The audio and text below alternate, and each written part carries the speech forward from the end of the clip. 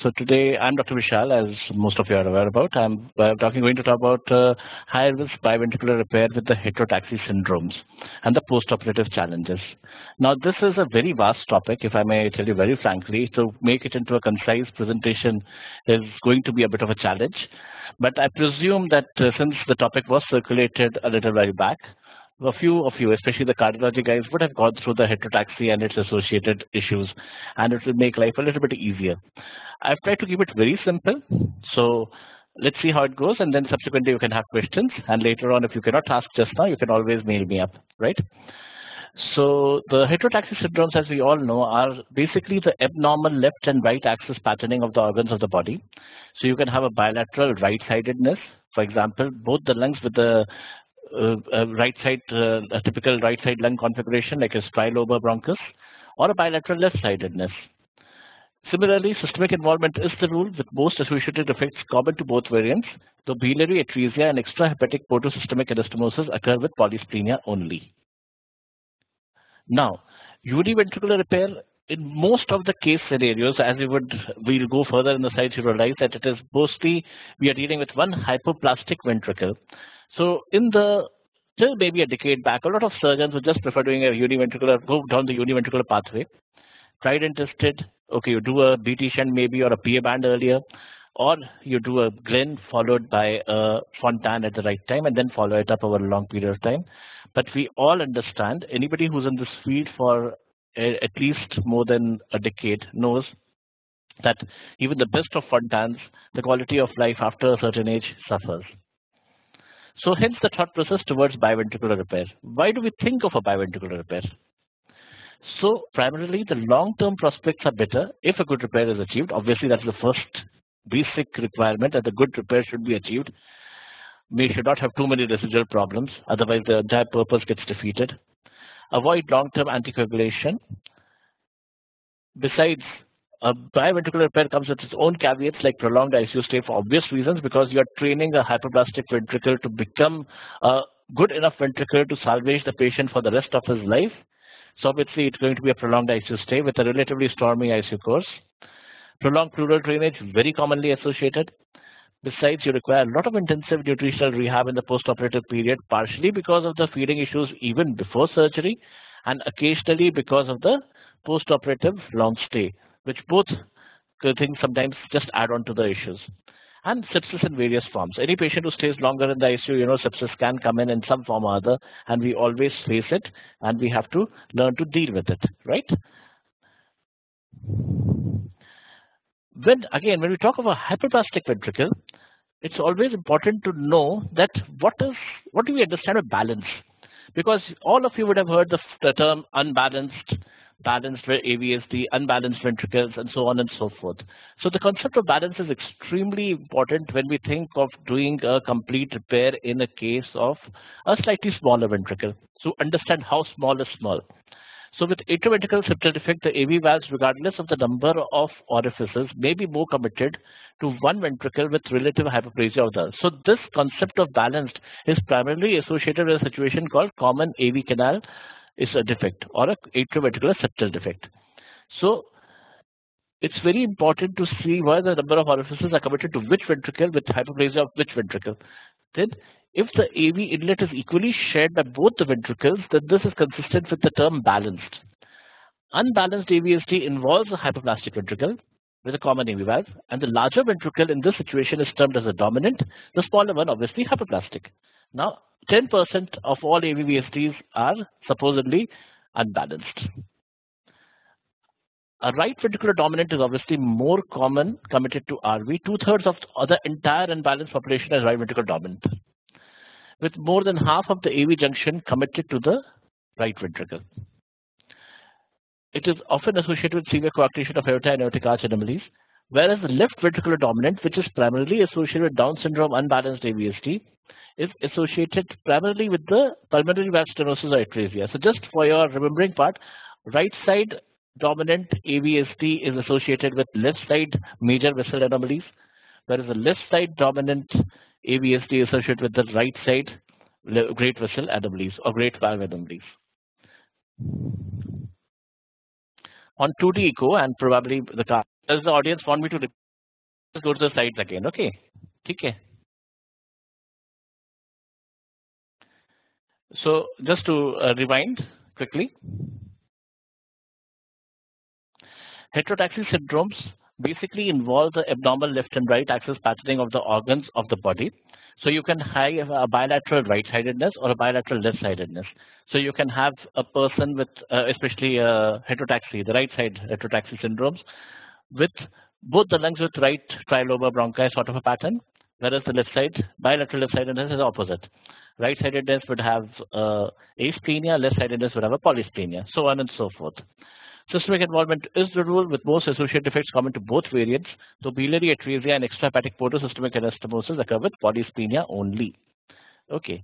Now, the univentricular repair, because if you have worked for almost a decade in this field, you understand that in most of the heterotaxy syndromes with a hypoplastic ventricle, which is a common association, the univentricular repair is always the safer and tried and tested method.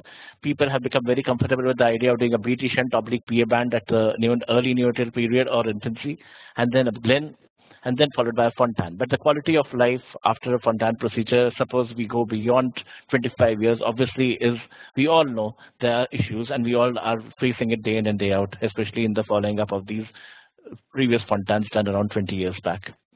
So hence there's a little bit of movement of the thought process towards giving a biventricular repair, even though at a high risk immediately, for patients with hypoplastic ventricles. And the reason being, again, because if you are able to achieve a good repair, the long-term prospects as far as the quality of life is definitely better. You give two functioning ventricles to the patient, A. You avoid long-term anticoagulation. It comes with its own caveats, obviously, like prolonged ICU stay with relatively stormy ICU course. Obviously, you have a small ventricle which has to learn how to function as a systemic ventricle. It's going to be a challenge. We all have to face it. Only then, if you survive this challenge, you can talk about the long-term prospects. Prolonged pleural drainage is a given, and intensive nutritional rehab in the post-operative period is an important thing, primarily because of the feeding issues which have been pre-operatively existing, and occasionally also because of the fact that your post-operative course is longer. And any patient who stays long at the ICU, sepsis will come in, so we need to be alert about that and treat it at the right time. Now, when we use the word hyperplastic, the next thing in relation to heterotaxy comes out is the concept of balance. Now, AVSDs are a common association with heterotaxies, and with atrioventricular septal defect, all of you would have heard this term balanced, unbalanced AVSD.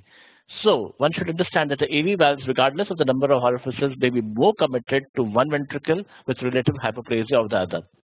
Now, in the situation that the AV inlet is equally shared by both ventricles, then this is considered a balanced AVSD. An unbalanced AVSD involves a hypoplastic ventricle with a common AV valve, and the larger ventricle is termed as the dominant ventricle. So, unbalanced AVSD involves a hypoplastic with a common AV valve, and the larger ventricle termed as the dominant ventricle.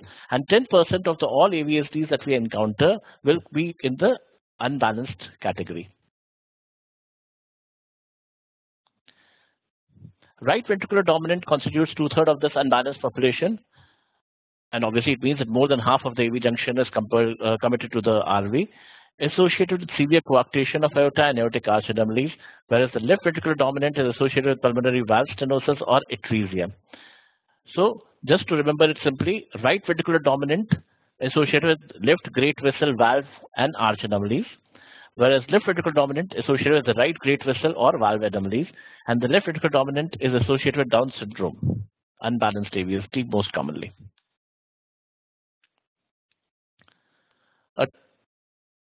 For the cardiology fellows, this is easy. For any of the intensive care fellows, they should try to follow up the guys in the echo room to understand what we are talking here. A few of you must be aware of it, but if you are a bit new, they will have to go to the echo room to see this actually. What do we mean? Because when I use the term anterior bridging leaflet and everything, it will be a little bit Greek and Latin and listen until you go to the echo room. And it's not that difficult, believe me. So determining balance is the key to decide the management pathway, especially in a hyperplastic situation. Now, when you do the imaging, it allows visualization of the malalignment between the atrial and ventricular septa. So subcostal sagittal view gives a quantitative assessment of the proportion of AV valve committed to ventricle. And the most common thing that one tries to see is the anterior bridging leaflet and so how it is straddling over the VSD. And that is how one determines this situation. Now, Cohen et al. Measured the area of the AV valve apportioned over each ventricle and calculated an AV valve index, LV to RV ratio. The numerator is LV, the denominator is RV. So if the RV is bigger, the ratio would be lesser. Same as is to quantify left ventricular hyperplasia. And those patients with a AV valve index of less than 0.67 is a large VSD, that is with a very small LV, were directed towards the univentricular pathway. Even if this may sound very simple, that you just calculate the AV ratio, see the malalignment between the ventricular atrial septum, see the orientation of the anterior bridging leaflet, there can be still some associated issues, like a severity of valve malalignment may not essentially correlate with the degree of ventricular hyperplasia. Why? Because if you have the pulmonary blood flow, which is flowing through a large AST, which is rooted to the RV, and the LV remains correspondingly underfilled, which is a reality, especially when you have the streaming of the blood flow through the ASD from the pulmonary veins directly to the RV. It doesn't go to the LV, especially in a primum ASD. That will be associated with RV enlargement and the LV hyperplastic, even though the LV hyperplasia by the way of the previous index may not be that bad. Again, before making a comment as to whether the LV is good enough to be considered as a systemic ventricle in future, in this situation it is essential to determine if LV is apex forming. And one just as a completion sake, one should know that the Rastity type C AV canal is the commonest variety associated with heterotaxy syndrome. And you all know Rastity type C AV canal. I don't think so I can elaborate out here at this point of time. Okay, where it's basically the bridging leaflet crosses over the entire to the other side on the. Now finally coming to the heterotaxy. Now heterotaxia means anomalous position of the viscera. Variation from the normal situs solutus results in heterotaxy, expressed either as situs ambiguous, randomization, but it's not very clear which is the right side, left side, a total mishap basically, or a complete reversal as in situs inversus. Situs ambiguous is an uncertain or indeterminate visceral or atrial position because of symmetric or indeterminate anatomy bilaterally. Okay, so you cannot really say the right-sided atrium is a RA and the left-sided atrium is the LA. It's all very, very indeterminate. And it's called situs ambiguous for obvious reasons. Okay, how to identify an RA and LA? Again, that is part of the cardiology curriculum and it must have been explained to you. Like you identify by the IVC and the pectinate muscles and the pulmonary venous drainage and obviously your appendages. They help you identify the RA and the LA. But in a situs ambiguous, sometimes all these things fall apart. Abdominal situs ambiguous is associated with the lever that is bilateral or midline, most commonly with asplenia. Now, asplenia is associated with the right-sided heterotaxy syndromes.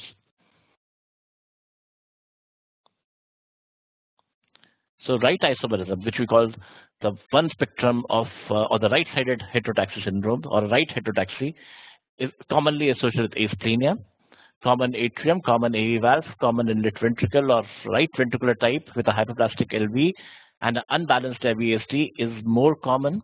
It can be mostly associated with mesocardia or dextrocardia, a VA discordance or a DORV with pulmonary atresia or severe stenosis.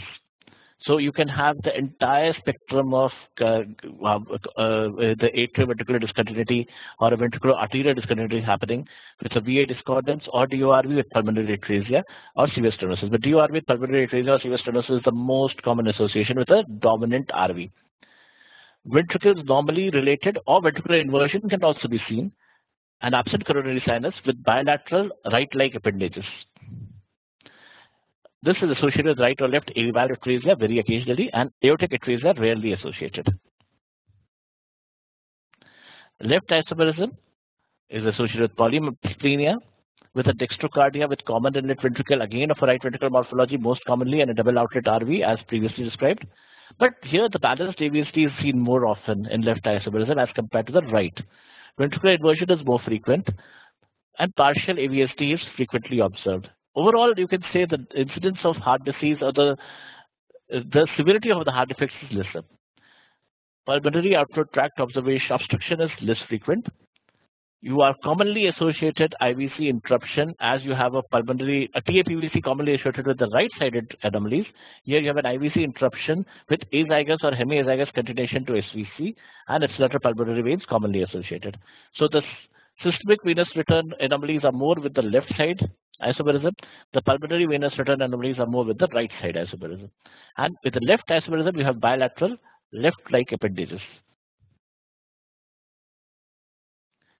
Now we come to the case scenario in a similar situation. So this is about a 1-year-old male child with a weight of 8 kg born out of a consanguineous marriage from Jammu and Kashmir. He was admitted to our unit with worsening fluid discoloration with fast breathing. He was the son of a doctor, diagnosed in the neonatal period as a case of cyanotic congenital heart disease, and was told that he is having a DORV, but not very clear-cut indication of hypoplasia or anything was associated at the local echo. And they were advised regular follow-up with conservative management. When he came out here, the diagnosis was confirmed as a case of right isomerism, double outlet right ventricle, complete AVST with moderate pulmonary stenosis, and a hypoplastic LV. Our cardiologist was very confident that LV is hypoplastic, and he did not mention anything about the LV valve or AV valve index. So I did not have that, so I could not just fake a number out here. But he was very sure it's a very hypoplastic, significantly hypoplastic LV, so it was more of an eyeballing that has been done out here. And an asplenia, which was associated. The father was a surgeon. He was given the possibility of a high-risk biventricular repair with univentricular pathway as well, in view of the small LV and the difficult routability of the VSD to the aorta. But the father wanted to go for the high-risk biventricular repair, and ultimately the child underwent that. He was shifted to the ICU with a dobutamine of 5 microgram per kg per minute. The hemodynamics on shifting, now this is what you have to note down. A heart rate of 156, nodal rhythm. It was not even a junctional tachycardia. It was not junctional ectopic. It was primarily a junctional tachycardia. Blood pressure of 56 by 32, LA of 13, CVP 12, peripheral skin temperature 26 degrees Celsius. He was already third space when he was shifted after surgery lasting 7 hours with a bypass time of approximately 270 minutes. And a borderline oxygenation with the PO2 in the first blood gas around 45 or 46. There was no communication according to the echo report. And the 2D echo which was done revealed a biventricular dysfunction, no significant LVOT or RVOT gradient, no residual VST, no pericardial connection. Now, is it an RV or LV failure? And anybody from the audience would like to make an attempt. What we are dealing with? A BP of 56, LA 13, CEP 12. What do you think in this situation? I already mentioned it was a hypoplastic LV, so everybody does understand that it's a LV failure. The LA is elevated, you have a small LV. You have pulmonary congestion, that's the reason your gas exchange is poor. And there's no associated hepatomegaly in the acute phase. So these are the indexes which give you an idea that probably you're dealing with more of a LV failure, right? Also, the patient had a hematuria with urine output around 1 ml per kg per hour. Bilateral basal crepitations. I have mentioned the peripheral temperature previously, which was 26. The core temperature was 37. The patient was hyperkalemic with an elevated lactate. Now,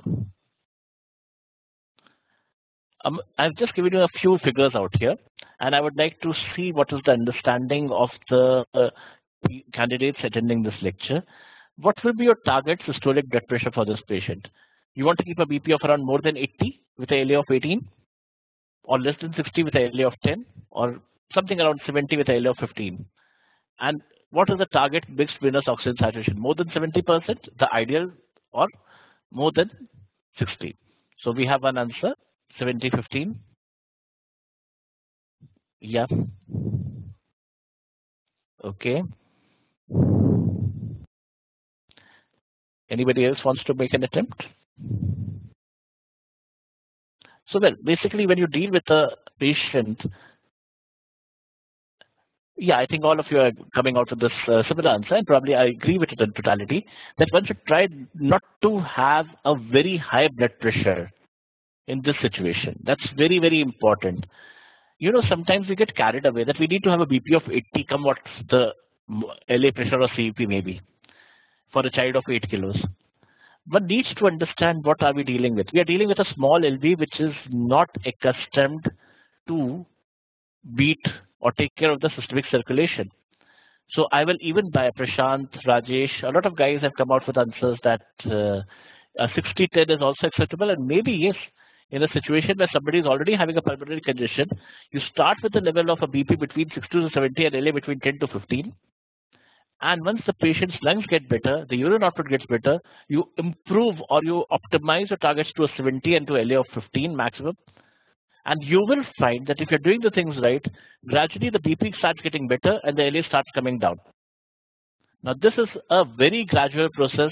One has to be patient. You cannot rush into inotropy or volume or diuresis at a knee-jerk reaction. Most important is to maintain a homeostasis where your lactates are under control, your mixed venous saturation is under control.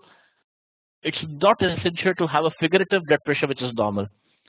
So any pressure between 60 to 70 with a LA between 10 to 15 is acceptable if the patient is maintaining good peripheral circulation. So that is the strategy one should follow in patients with LV failure in the immediate post-operative phase. A quick revision of the features of LCOS, because that is the primary thing that you are treating out here. Peripheral cooling, elevated lactate, persistent metabolic acidosis, I'm sorry, worsening hyperkalemia, borderline SBP with the oxygen saturation in this patient less than 95%, and oliguria. Now another decision-making process. Whether you want to give boluses of volume or whether you want to give controlled volume. Whether to use inotropy and pressors blindly or whether to apply some thought process behind it.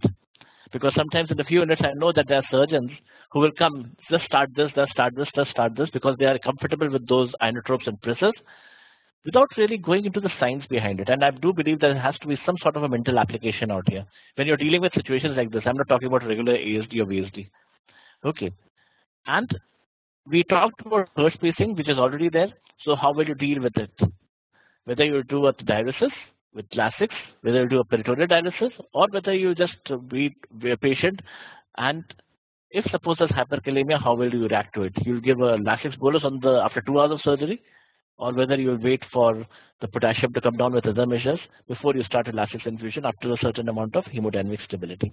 So the audience's view on all the three are desired, if they can provide me.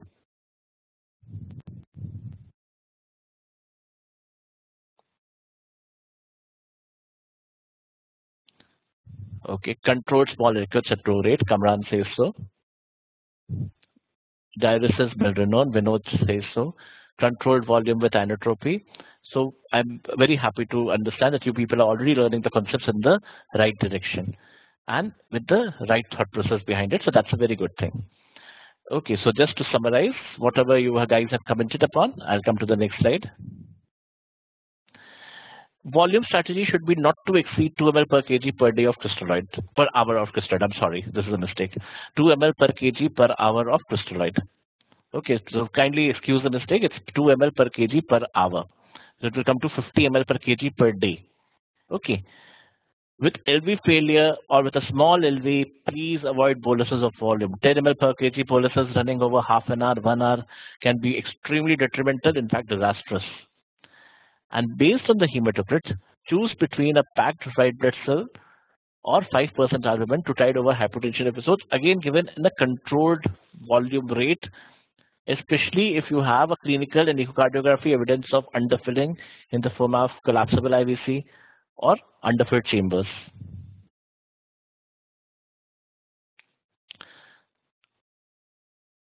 The principles of inotropy and pressure. See, everybody has their own strategy. Some people like a combination of dobitamin plus adrenaline. Some people like dobitamin, adrenaline plus belrenone. Some people like belrenone plus adrenaline. Occasionally, somebody would suggest, I want to use a levosimendan and dan plus adrenaline. Everybody can be having their own thought processes behind these combinations. You cannot say which is right, which is wrong. For everybody, whatever works, that's right, as long as there's some science behind it. So you have to titrate the inotropy to ensure hemodynamic targets are achieved, primarily without a significant increase in heart rate. So just a few cautions. Don't exceed your dopamine and dobitamin and adrenaline, for example, beyond 10 mics or beyond 0.2 microgram per kg per minute for adrenaline.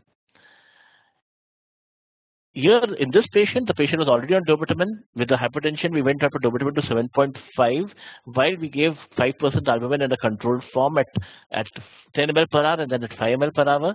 And injection adrenaline was started at 0.05 microgram per kg per minute. So in our unit, we rarely go to 10 mics of dobutamine. If suppose we have a situation where we have to go to 7.5 mics of dobutamine and the pressures are still not holding on, rather than going to 10 mics, we start a touch of adrenaline at 0.05. Now, once we were very clear that the filling pressures have been achieved and consistently documented, milrinone was built up very gradually to a total dose of 0.5 microgram per kg per minute. Now, here we did not require pressures in the immediate period, but there can be a situation where you, in spite of giving a dobutamine, adrenaline, your patient's pressures are still not holding. You cannot think of milrinone because the pressures are not holding. And ultimately, you have to add pressures, something like a noradrenaline or maybe a vasopressin, for a temporary duration, especially if there's evidence similar to CPB-induced warm shock. So the peripheral temperature will help you in taking a call on this. One should consider IV steroids definitely in a catecholamine-resistant situation. Okay, if your adrenaline, noradrenaline is not functioning, not leading to any change in the patient's outcome, think of IV steroids in a catecholamine-resistant situation, while you are also starting something like a vasopressin, which is a pressor of choice in this situation. Now, this child gradually stabilized, but significant third space persisted in spite of adequate diuretic response. Like he was passing almost like 4 to 5 ml per kg per hour with consistently stable hemodynamics. But the third spacing was taking very long to go. Now, if somebody's third spacing is persisting beyond the second or third postoperative day, it's obvious that you get concerned. And the concerns will lead you to certain investigations. So what further investigations you would like to order out here, my friends? Albumin, HB, total protein albumin, fine. Okay, something more? A PCT, yeah. So that is what I'm coming to next. One has urine creatinine, very good. So just to summarize what all of you have listed, I'll go through this chart with what happened in this patient. We did a serum albumin. It was 2.4 on the third POD. Hematocrit was 36. His pre-op hematocrit was around 45, so it was not too bad. The deranged sepsis screen with neutrophilic, so his TLC was something like a 27,000 with the thrombocytopenia with PCT 7.5.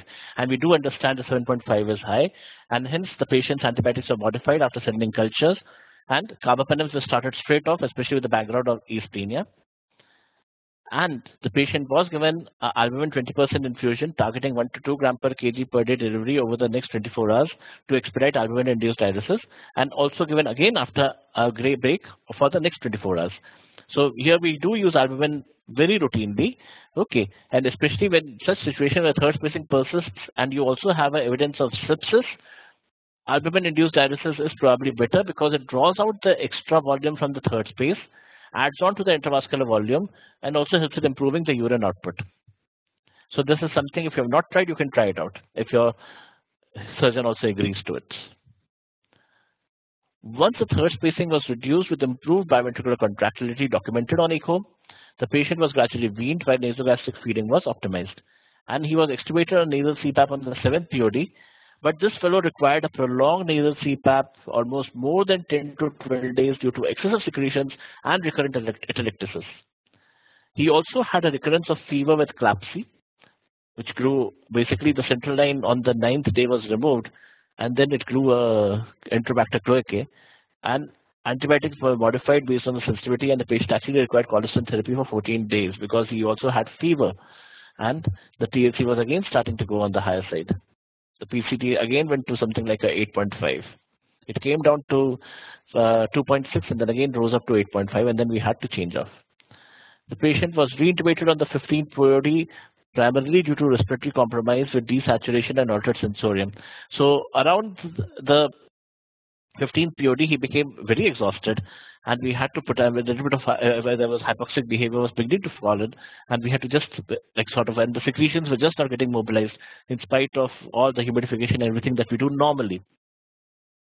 So the patient was having secretion stuck in the lungs with recurrent areas of atelectasis on both the sides, and with that respiratory compromise, he got re-intubated.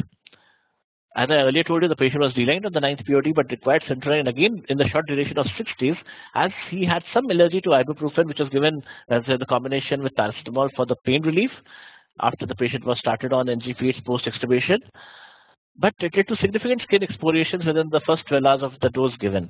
So there was a sort of a time and cause-effect relationship with ibuprofen, and hence the patient had never received it before. So hence we sort of checked it out on his list that he should not be given ibuprofen unless and until he's being observed in future as well. But I'm not sure it is entirely ibuprofen out here, because there may be an element of sepsis exacerbation which can also lead to similar skin excoriations. But it's always better to play safe.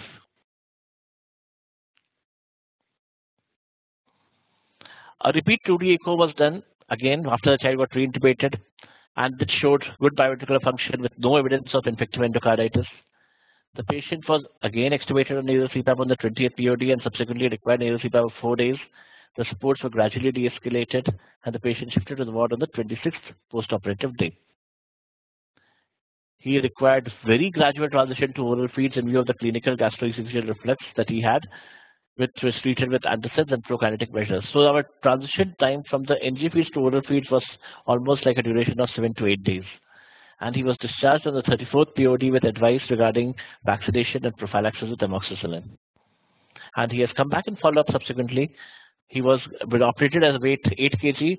Now he is around 11.5 to 12 kilos in the 4 months after discharge, almost off diuretics altogether, with a good biventricular function. The LV doesn't look small anymore, and he is absolutely hale and hearty, touch wood.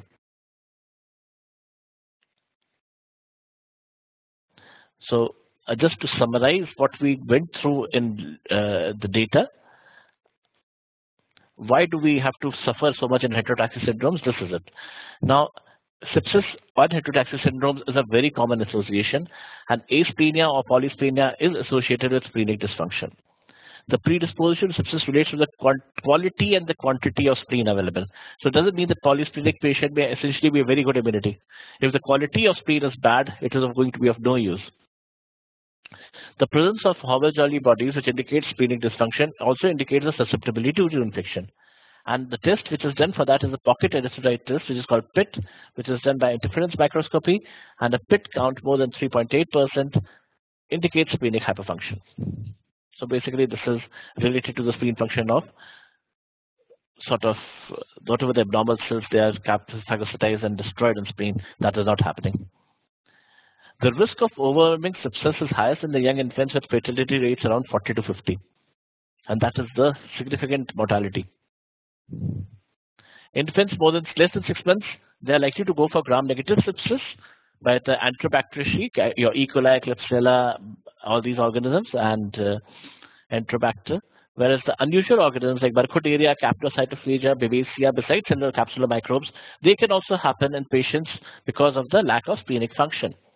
And hence, of late, we have very strong recommendations to treat asplenic patients with daily penicillin or amoxicillin prophylaxis up to 16 years or life or long. In fact, lifelong now. And for infants up to 6 months, you use a trimethoprim sulfamethoxazole recommendation. So the dose is very much clear that for amoxicillin, if you have a dose of 10 milligram per kg per dose twice a day, that's good enough. And trimethoprim sulfamethoxazole can be given at something like a 4 milligram per kg per day. Now, vaccination, which is the other name to prevent certain capsular infections, are 23-valent pneumococcal vaccine beyond 2 years of age, and if below 2 years, then heptavalent conjugate. Whereas Hib is also a consistent norm, and in areas where your meningococcal sepsis and everything is common, you may also have to give the vaccines related to meningococci and all that stuff. We also face a lot of respiratory issues. So what's the basis of that? And literature is now emerging that ciliary dysfunction resulting in post-operative lung complications in patients with heterotaxy syndromes is recognized. And the reason is the etiogenesis of heterotaxy syndrome involves the same genes which are coding for ciliary function in embryogenesis. And hence, something very similar to your cystic fibrosis, that sort of ciliary dysfunction also happens in children with heterotaxy syndrome. Unrecognized ciliary dysfunction is actually one of the factors which contributes to poor secretion clearance, atelectasis, and recurrent chest infections in these patients. And hence, a lot of stress on humidification throughout, even when they are not in the ICU, they are at home. And they also require vigorous respiratory therapy with bronchodilators and mucolytics to make sure the secretions do not get stuck again and again. So when you take care of this patient, it's not only about taking the patient from the ICU and sending it home. You have to counsel them regarding the future problems, what they can face, how they can deal with it, so that they do it better. Okay. Gastrointestinal issues, which a lot of you, the senior guys out here, would be aware of. The malrotation, this is associated with heterotaxy, significant, up to 70%. And midgut volvulus is known to occur in neonates and infants with bilious vomiting, bloody diarrhea, and acute abdomen. The abdominal usually shows a whirlpool sign, a wrap of mesentery on the superior mesenteric artery. That leads to the whirlpool sign. And the LAD operation is the electric intervention for the malrotation done after the cardiac procedures. So after the malrotation is normally taken care of after the cardiac procedure is, or the cardiac problem is taken care of. Somebody may not have a volvulus or a malrotation all the time, but feeding difficulties, failure to thrive, recurrent aspirations, atypical abdominal pain are very commonly associated with heterotaxy syndrome, and hence one has to be cognizant of this. Finally, biliary atresia is associated with 10% of cases who have polycythemia with manifested obstructive jaundice. The other rare associations are preportal duodenal vein, which again leads to an obstructive jaundice because of indirect compression, undescended appendix, anal atresia, and tracheoesophageal fistula.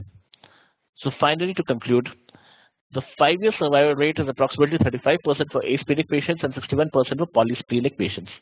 This is an extremely difficult substrate to deal with. But as the time is passing, I think all of us are getting more wiser, and that is the reason our surgeons are becoming more confident in handling such cases as well. So probably it's once you get more experience, probably you get more complex cases and you deal with them, you learn more, and that's how you proceed in your careers, all of us for that matter. And in the current era where tertiary care teams are taking up serious challenges, we definitely are going to see more such scenarios as parents also get influenced towards biventricular repair, especially looking at the long-term improvement in the quality of life. And I seriously hope that this brief presentation gives you a broad understanding of the heterotaxy syndrome associated with its systemic concerns. Thanks a lot for a very patient hearing. Thank you. Questions can follow.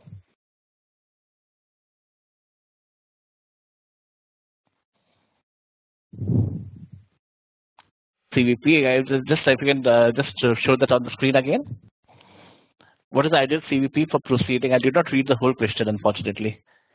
As Vinod, if you would do again, very important to see your IVC collapsibility, your ventricle sizing, and what is when a patient is received from the OT, always you should ask what was the primary CVP before you started the surgery, and what was the CVP after recovering from surgery. That gives you a fair idea as to where you were before and how much of the myocardium has got affected. So for somebody who has gone from a CVP of 10 before surgery to a CVP of 20 to maintain the same blood pressure, obviously there's a significant amount of ventricular dysfunction. There, if you try to get a CVP of 10, you will have significant hypertension. So you will have to maintain a CVP of 15 to 16 at least. So this is entirely a dynamic process, which is aided by the preoperative information, the immediate postoperative while coming off surgery, how you receive the patient in the ICU, how swollen it is, and also you also look at the IVC as well as the basic ventricular chambers. Sanjeevan has asked how to decide on biventricular repair in presence of hyperplastic ventricle. Again, Sanjeevan, if you have gone to the earlier part of lecture, you have to see the rootability of the VSD and the AV valve index. So that will give you some sort of an idea. Besides, as the other caveats which we had mentioned regarding the pulmonary vein streaming and everything, that also has to be taken into cognizance. Most important, how brave is your surgeon and cardiologist, and how good is your ICU team? Because these cases are not going to go off in a jiffy.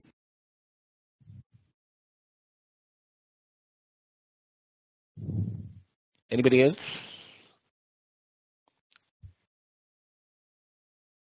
Thanks, Vinod. Thank you.